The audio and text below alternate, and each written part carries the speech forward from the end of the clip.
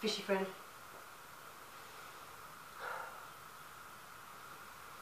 Bad backs. A number of people I know have bad lower backs.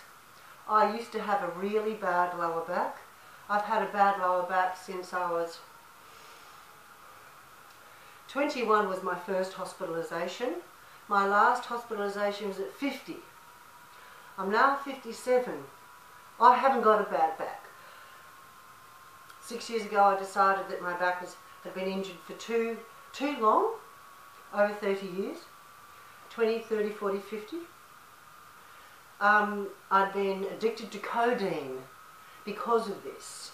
I was dancing with the big pharma giant for 30 years, resulting in terrible symptoms, depression being the obvious one, and bone density loss. Well, the last herniation, the last hospitalisation was at 50 years of age in 2010.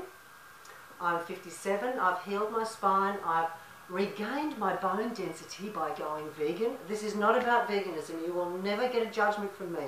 I love meat. You will never get a judgment from me.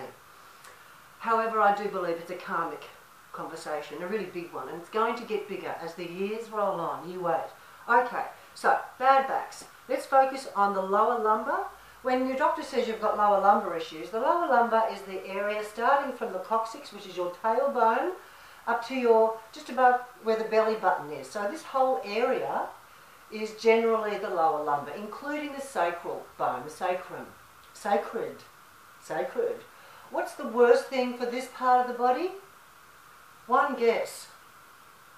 Two syllables, sitting. It's just, we shouldn't be sitting all day long. We sit for too long. How many hours a day how many hours in your life are you sitting? So you might scratch your head and go, why have I got a bad back, doc?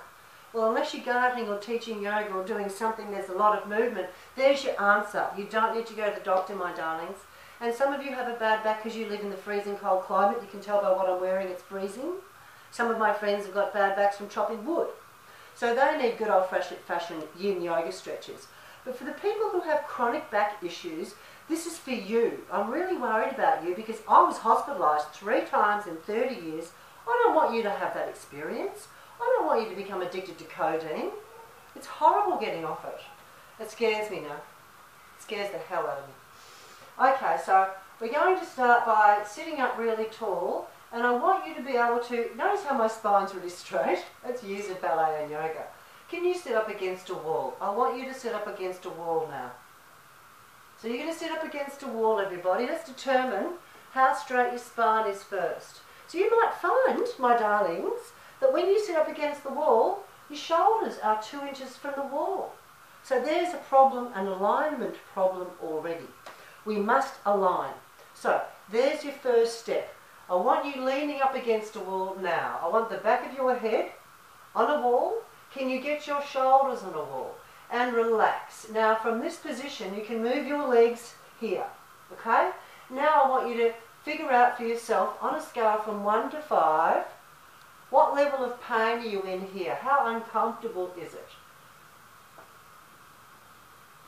What level of pain are you in? From 1 being it's really comfortable. I have 0 discomfort here. Although if I did this several years ago, I would probably be doing this already.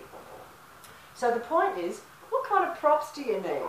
This is where I'm going, okay? Hold that thought. I've got a futon cushion. Thank you, Melanie Mitchell, the gift giver of the century. And look what I'm doing. I'm arching the back and I'm going to still lean against the wall. Does that feel better? So I want you people, please my darlings, to find your comfort zone. We always talk about comfort zones in our energy body and our emotional body. Well, can you find your comfort zone here? Because if you're going to fix your back, you have to get comfortable sitting like this. And if you can't, we'll rewind. If you're very inflamed, one word, arnica. Arnica. Arnica pillules from the chemist all day long. I've probably got a thing here. I do have, look, I've got all kinds of remedies here. I won't bore you with them. I did naturopathy. I didn't certify because when I realised what naturopathy was about when I was 26, I thought, I don't want to sit on it behind a desk fixing sick people. I'll do something else. And I was already doing yoga, so it evolved naturally. So I'm really glad I didn't become a naturopath because I'd be sitting at a desk. A lot of you are sitting at a desk. That's your problem, my darlings. Every opportunity you get out there. Get out there and walk. Okay, rewinding. Arnica is the greatest homeopathic, for me, it treats all injury all the time. Why am I not inflamed while it's 5 degrees out there? Why am I not in pain when I'm carrying 20 or 30 kilos of groceries every other day? Why am I not in pain? Arnica and Miracle Mist. Where is it? My Karma Rubble Miracle Mist. Magnesium spray. Arnica, magnesium. Arnica, magnesium. Once we get the arnica and magnesium story in the body, the muscles soften. But if you try and heal your body without first dealing with that energy story, because it's an energy, it's a tension, it's an inflammation. We've done too much. The body's seized up. Stretching, just stretching, isn't going to help. If I did just stretching with no homeopathics, I'd probably make my back worse. Arnica. Google it, please. Or go to your chemist or your health food store and get your arnica pillies or pilules. Just on that, if I was going to take an anti-inflammatory from the chemist, I'd take one every 4 to 12 hours, right? Instant Band-Aid results. However, one of the reasons people tend to not want to use the pillies is because you have to take, if you're acute, 3 every 20 minutes. Every 20 minutes for the first couple of hours. Are we diligent enough to do that? Most people say, oh, that's too hard. And I say, well, then you suffer. Go back to Big Pharma, go back to the chemist, take your one pill, have a quick fix, and I'll see you in 10 years when you've got osteoporosis from all that pharmacology. Go organic, don't go to the pharmacy. Go to the chemist, get organic stuff. Okay, first posture. Okay, we've determined that you might need to sit on a pillow. I don't today, but I'm going to, because that's what I used to do. Because sitting like that when my back was inflamed was bloody uncomfortable. Okay, I want you to start now gently. This is not a real yoga class. This is a remedial back class. So let's get rid of all the yoga philosophy and trimmings. You're sitting comfortably. Now, you can do a little bit of Pilates with me. Suck your tummy in tight. Suck it in. I'm sitting up straight to remind you of how I'm sitting sideways. I think my intention is to keep you aware of the straightness of my spine. I'm not slouching yet. Don't slouch. Suck it in. And lift the pelvic floor up. Hard. Suck it up. Suck it up. Harder, harder, harder. And at the same time, breathe. Don't hold your breath. So you've locked all the tummy muscles in, and you've locked your pelvic floor up. And now, how does that feel? Might feel better. Pilates really helps. I'm a Pilates instructor too. So we're going to integrate Pilates into this. Alright, so that's just me. What I'm doing now is I can feel the musculature going, lifting all the way up. So when we suck in the tummy and the pelvic floor, we've activated the core. The core muscles, the TVAs, there's all kinds of lovely musculatures that wrap around and support the spinal cord. You can imagine there's a lot going on, isn't there? But it starts in the core, the TVAs, cross dominance. What are they called? I can't speak in this position. I can't remember anything. I'm locking it up so tight. Erectus dominus? Doesn't matter. Okay. Let it all go.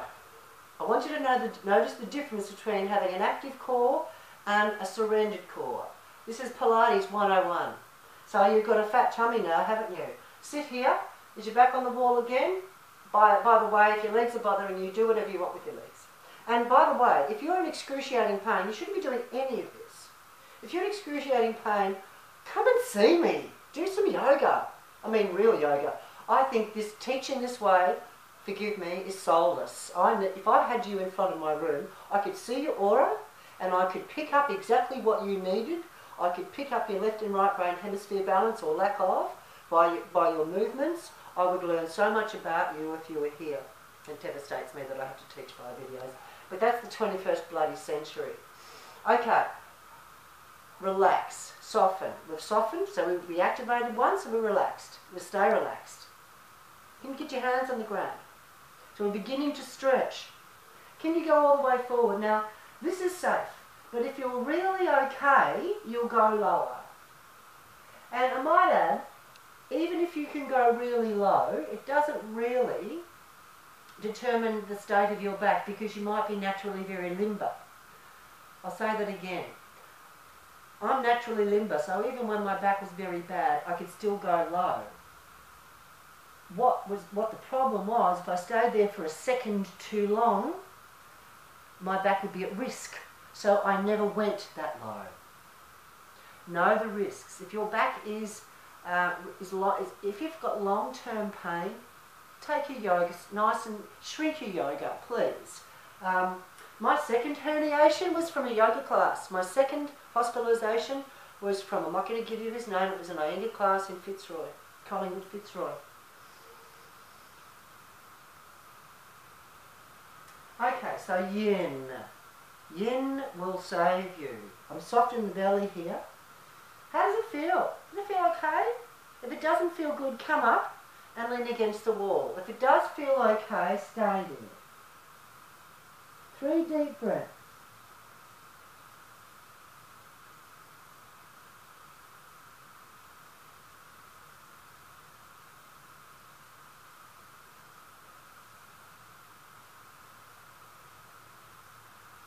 Slowly going around to the side. Is it hurting? If it's hurting, don't do it.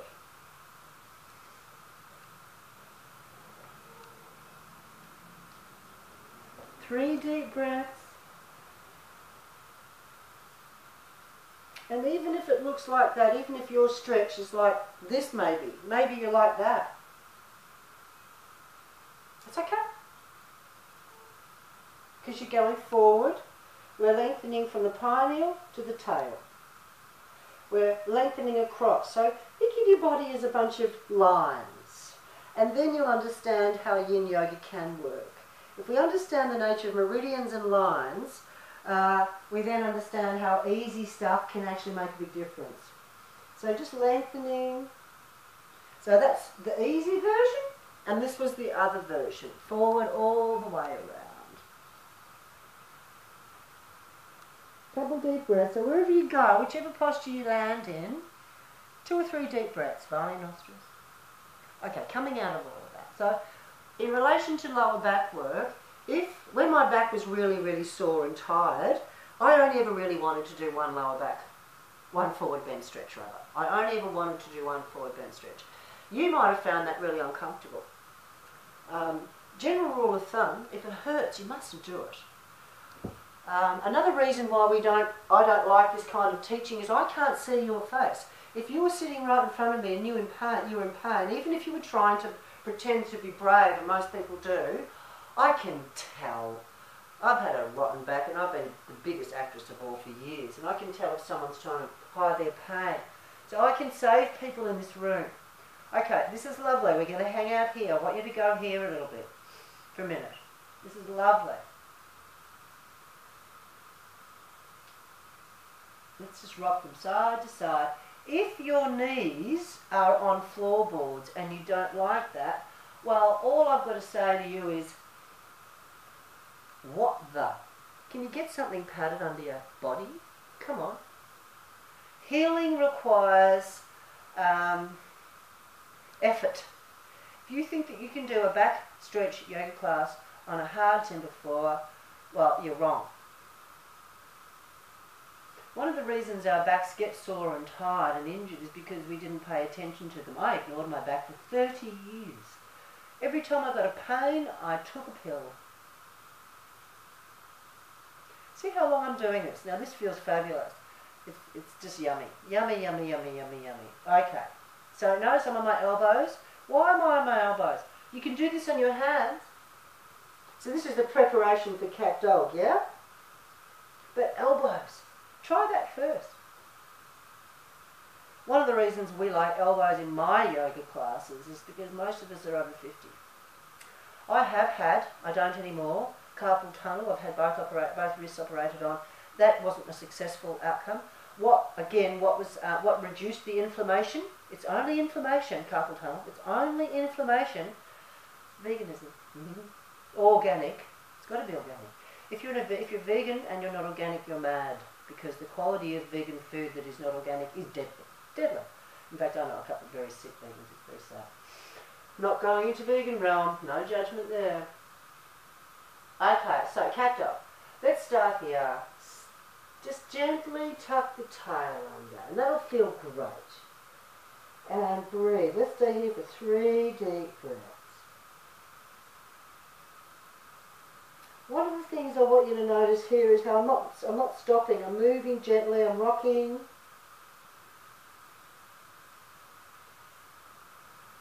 Really gentle. This is really not anything like Iyengar yoga, this work. Although if I stopped in the posture for 2 minutes, it would look like Iyengar yoga. But my intention is different. I want your intention to be where the problem is. You know, what does it feel like? And the second it doesn't feel good, my darlings, get stupid chunk of stone off. Isn't it beautiful? Moonstone. When you're in a posture with me online, the nanosecond it doesn't feel good, stop what you're doing, come out slowly.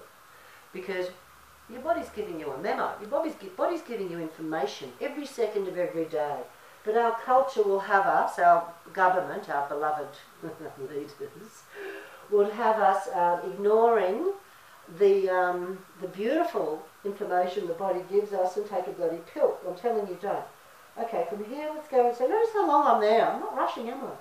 Slowly does it. Why is this so bloody slow? Well, yin yoga is not this slow. When I teach a normal class, I'm not this slow. This is remedial. This is for our backs. Okay. And now I'm arching the back.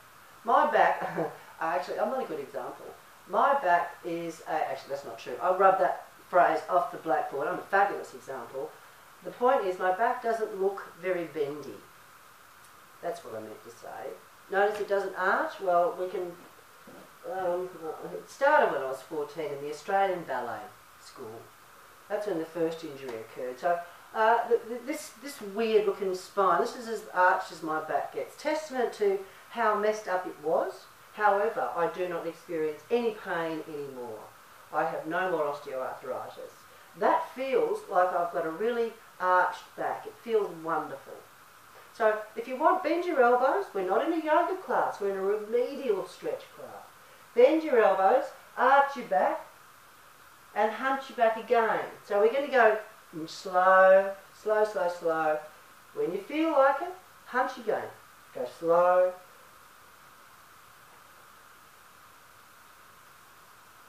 Lovely. Stay there for another 3 or 4 breaths. I'm having a wardrobe crisis. Actually, I think they're really pyjamas. It's too cold out there. Okay, so you get the meaning, don't you? If you did this just once every day, oh, you'd be so much better off. Okay, from here, rest.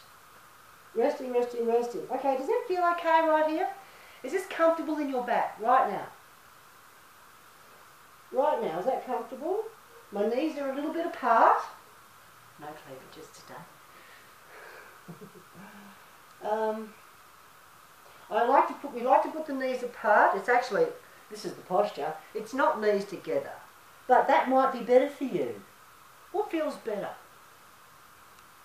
And would it feel better if you did that even?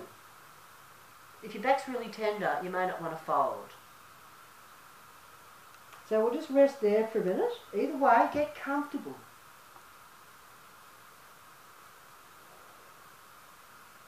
Again, I'm moving around.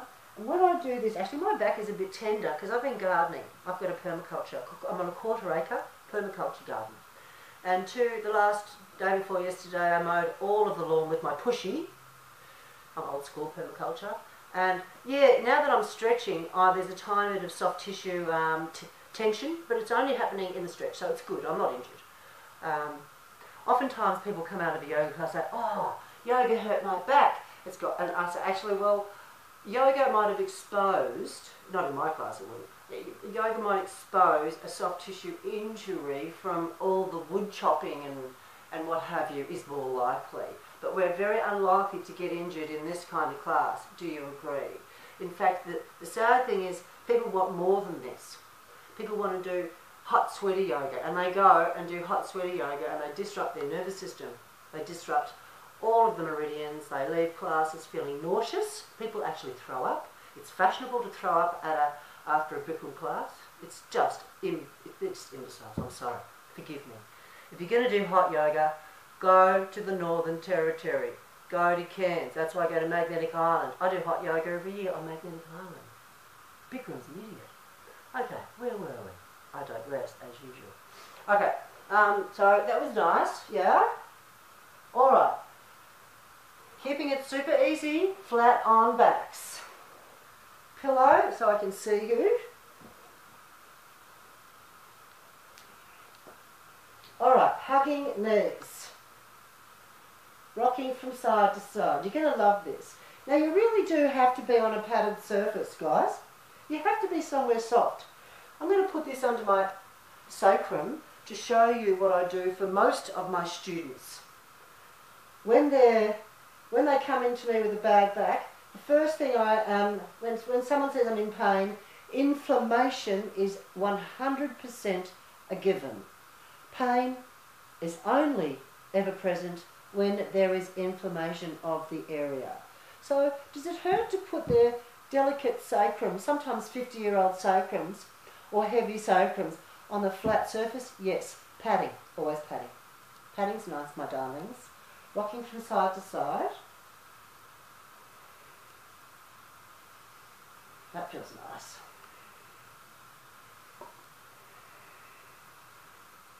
Okay, here. Notice what I'm doing. I'm going to bring my knees in and rock. I don't need that. It's annoying. It's ruining my alignment. So I'm rocking from side to side. My knees are close to my chest. Breathing gently. You do need to be on a soft surface. Just a few rugs. Be creative. A futon mattress. I have a double futon mattress on the floor in front of my computer in the living room, and it's been there for 7 years.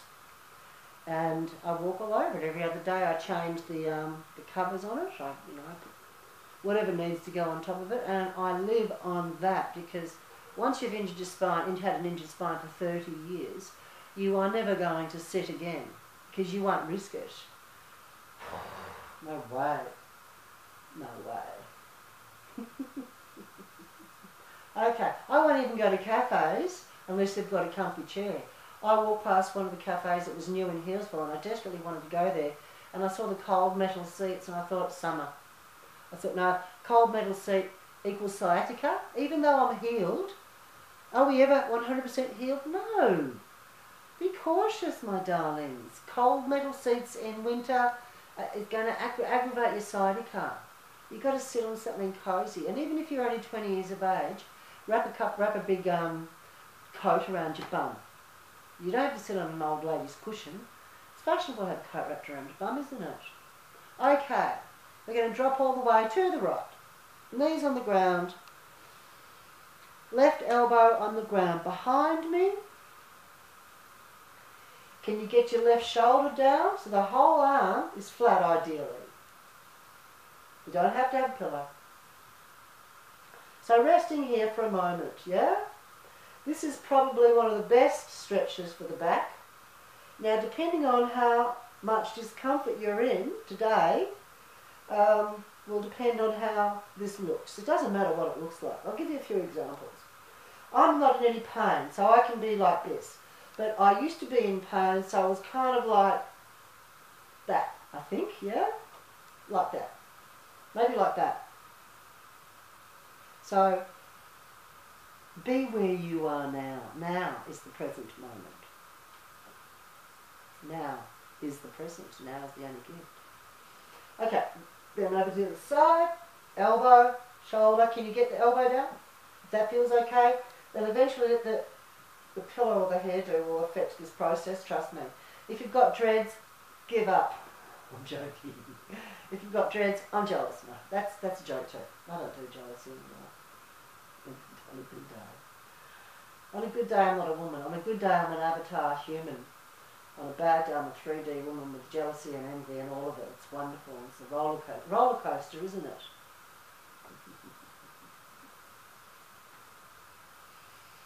It feels good.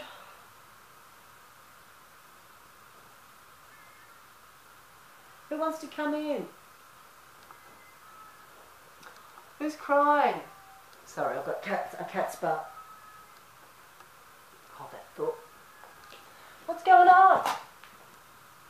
Come here, come inside. Come inside. Oh. I have 5 cats, but I also have a massive cat cage, a big net. It cost me $2.5 grand, and there was a bird in the cat cage. Huh. That was what that noise was about. Okay, so we've done that both sides. Coming out into Supta Baddha Konasana. Supta Baddha Konasana. Supine butterfly. Laying down butterfly. Not dead butterfly, laying down butterfly. Okay, and rest.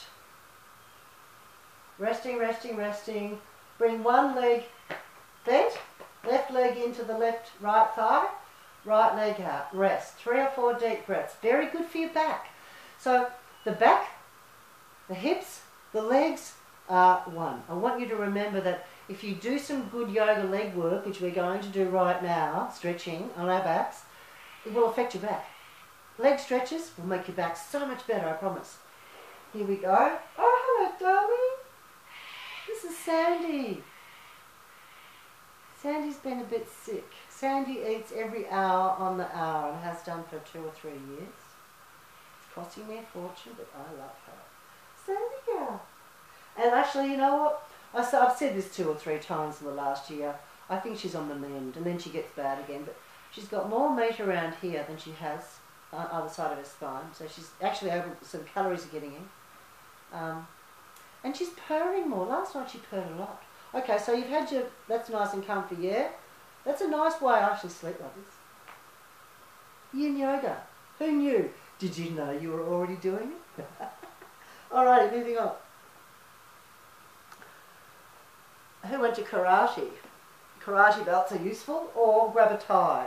Okay, one leg in, up you go. So if you've got a short hamstring, it'll look like this. These are leg stretches, but they don't have to be straight.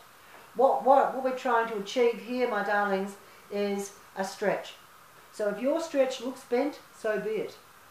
And if you think that you need to get it straighter but it hurts, you're in your ego and you should stop immediately and turn this video off because you're not behaving. Bend your bloody knee if it hurts. If you've got a long hamstring, do that. But if you've got a really short hamstring, like 50% of my students, I will not let them try and force it straight. I say, can you feel it in your leg? Oh yeah, well that's it. As soon as you can feel it, it's working. This idea of being a perfect yogi, let's blame the glossy yoga magazines. Let's throw them all out. Let's burn them.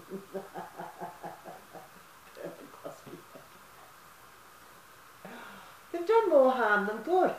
Every time I pick one up, I think, well, if I can't do the front cover posture, 80% of the populace can't. So what's that saying about yoga? I mean, is it misinformation? Who's doing this? Sorry, I can't help myself. Nice and long. Or that might feel like a good stretch. Okay, so let's pretend we're midway. Got your tie or your belt. You do need something. Look, I can grab my foot, but I still want to have my arms passive.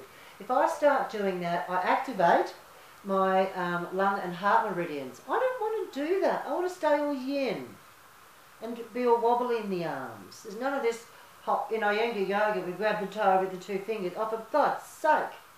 Jesus Christ. Oh, sorry. Okay, moving the leg across the body gently. Now, I didn't